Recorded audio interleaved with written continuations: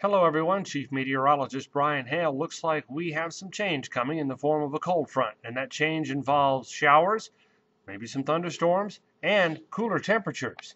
Take a look at the forecast on through the middle part of the week with, that cold front coming through Wednesday evening, anywhere from 6 to 9 o'clock, and again promising to kick up some showers, some thunderstorms, and usher in cooler air. Lingering showers behind the front on into early Thursday, and then all of it tapering off to pretty much just cloudy to mostly cloudy skies Friday through Sunday.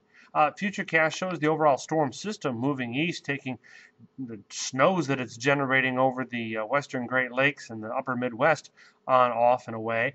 As well, the southern end of the whole thing is going to drop on down through the Rio Grande Valley.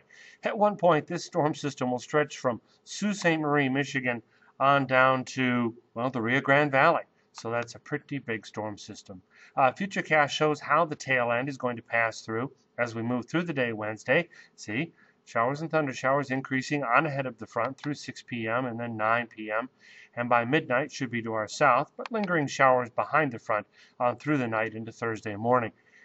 The second half of the story is just as important, and that is the cooler air filtering down from the north, leaving our daytime highs significantly lower. We've been dealing with daytime highs in the mid to upper 80s, and you can see Wednesday, for the most part, should be no exception on ahead of the front. But then by Thursday, the front will have passed, the cooler air filtering on down, daytime highs 67 to 69 degrees across much of the valley.